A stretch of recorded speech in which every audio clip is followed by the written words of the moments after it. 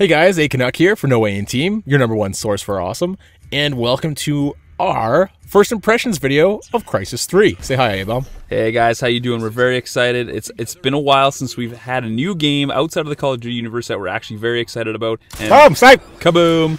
That was Canuck's first shot in Crysis 3, so I have to give him some props for that. Yeah, just very briefly, the game is a lot of fun.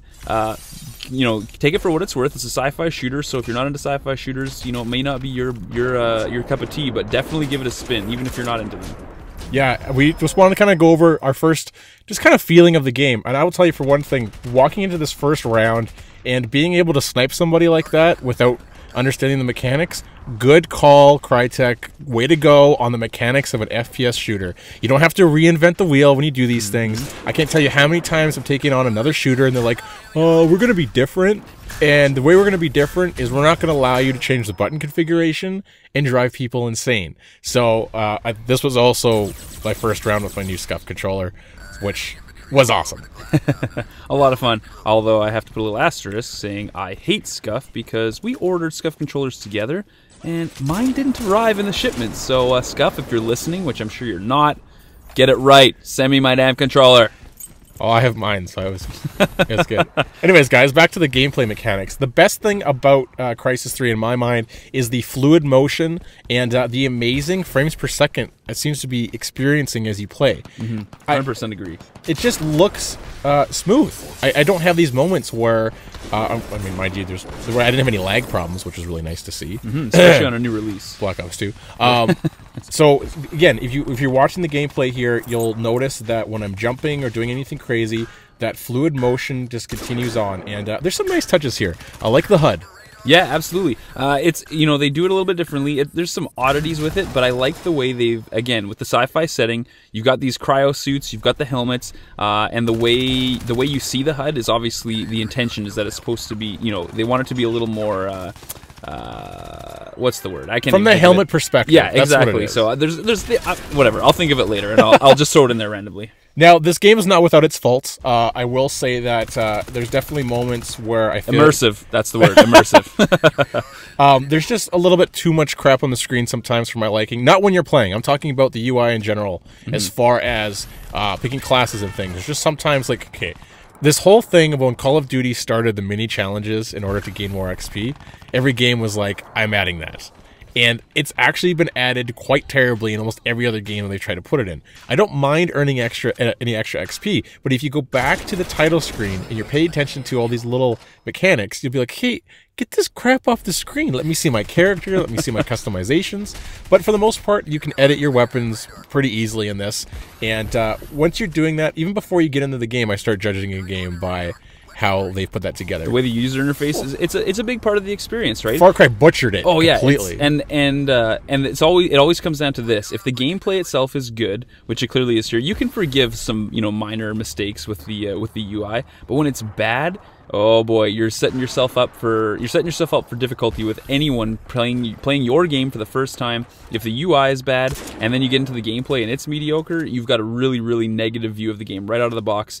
And at least they avoid any major faux pas with the UI. And again, getting back to how smooth the game plays, you know, outside of the Call of Duty universe, on consoles, pardon me, shooters tend to have this choppiness and this like irritating judder, whereas in this game, it's smooth, it's crisp, and it's fast, and that's so important, especially considering the way your character navigates around the map. It's supposed to feel fast and fluid, and if you don't have if the visual representation isn't fast and fluid, it takes away from the gameplay. So it's nice that they've got that in there. Yeah, and I won't lie to you guys, I'm a multiplayer kind of only type of guy. If a game has got good multiplayer, I will invest entire hours and hours of gameplay in it because I like the human element. I'm not a big fan of single player, although there's some exceptions to that. I have played the entire Uncharted series. I like it when there is a human element on the other side of that microphone, where you know it's human versus human, who's got the best skills. Yeah, it's all, and most guys are that way. It's about that competitive aspect, right? And here I'll just point out the fact, even though that gunfight was lost. I do enjoy the fact that this game places emphasis and importance on aiming down sights. I've hated, in the recent years, ADS has become the standard for first-person shooters. You don't design a game without it, and you don't, no games are getting released without it. So I hate it when ADS isn't a distinct, advantage over somebody who's simply hip firing like a complete noob. And like we've seen in Killzone titles in the past, we haven't seen it so much outside of the sci-fi genre in shooters. But the fact remains that it has to be there and it has to work well in order for, again, it's about familiarity. You don't have to reinvent the wheel, like Canuck was saying earlier, and that's with every gameplay mechanic in first-person shooters. Part of the reason why it has such a huge following is because it's got this inherent familiarity, and it's, obviously we want to see some changes and we want to see some improvements, but when it comes to the core gameplay mechanics, what's worked in the past will continue to work in the future. So don't change it. Stick with what works and look to enhance things that haven't worked well in the past. Yeah, and I think me and you both can agree, A-Bomb, that the biggest difference between this game and the previous games that have come out was there was no release window like Rush. Yep. They didn't just hand over some crap game where they knew full well that things were broken, but they pushed it out to beat another title. Mm-hmm. And yeah.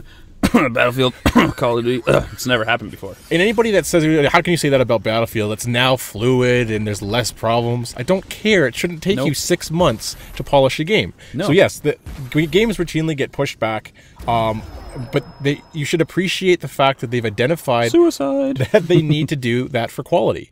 100%. People rage about delays all the time, but you know what? I'd much rather the quality be there. Yep. So, and you can feel it. I felt it in the first round of playing this game. I didn't have to search for reasons why I liked it. Absolutely. And that, like looking back at Far Cry 3, we were both expecting good things. At least, we were expecting a fun multiplayer experience, and it was so broken out of the box that the shelf life's done. It's gone. I think we both tossed that game. We've now moved on to this, and we're very pleasantly surprised by the quality of the game that Crysis 3, that Crytek has released. And looking back on it, again, yeah, Battlefield 3, they may have fixed a lot of those issues, but the fact remains that they took money out of gamers' pockets with their pre-orders, and they didn't do a good job of paying us back. I gotta say, they did not get on things fast enough, and they didn't fix things fast enough for anyone that pre-ordered it to feel like they got their money's worth. Yeah, and although this is an EA title, you can just feel the non-diceness to this. The fact that the mics work off the bat,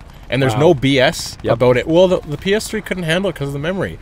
Oh, and that was after denying that there was even an issue for weeks, months. And don't listen to the other reviews. I've read a lot of reviews where they said the graphics weren't impressive enough. I'm like, come on, what are you guys expecting? Yeah. Yes, Crytek said that this was going to be the next-gen console on the current-gen console, but let's be honest, it can only do what it can. Yeah.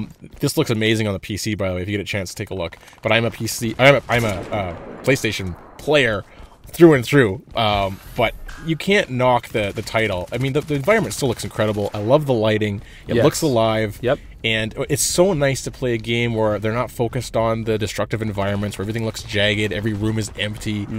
It's just, it's nice. So we like the detail. Yes, the detail. The trees. There's leaves on the trees, not just green blobs. So, getting back to some more of the mechanics of the game, as far as how the nanosuit works, and as far as the secondary weapons and things, they've done a good job. I can't say that I've had the pleasure of playing them all to see if there's true balance, but the players that I've interacted with and the gunfights that I am winning, the ones that I expect to win, I am winning. For example, this one right here. I knew I had to jump on the guy, and I went to my secondary, and I used speed to my advantage. And I'm really excited about unlocking some more weapons and getting some more attachments to see if I can utilize that rush-type game. Absolutely. Now, I will say that Crytek, in their development of this game, obviously they want to keep cloaking available and those types of things. There is a bit of an issue with people camping in corners and just waiting for people to try and shoot them. But you know what I say to that? Every game's going to have that, and if you want to be a camping noob, go ahead, sit in the corner all day. Knock yourself out. Have a good time. And mentioning previously about the sci-fi setting, this is the other thing I do appreciate. I like sci-fi settings, but I also appreciate that the weapons aren't overtly sci-fi in that the mechanics are unfamiliar. I think this is going to have a broad appeal because you've still got the military-style weapons for the most part, from what we've seen up to this point. There's probably going to end up being like every other game, a couple of weapons where you're like, are you freaking kidding me? Well, you can earn an alien weapon in this one. Yeah, but if you shoot someone down, cool you pick it up. Yep. And you can take them out with it. No scopes are possible, people. Great to see that in there. But Why didn't you 360 it? Oh my gosh, I could have 360 it. So again, going over just the basics of the game, it was delivered properly, and off my first round of plugging the game in and waiting for the install, I enjoyed a round.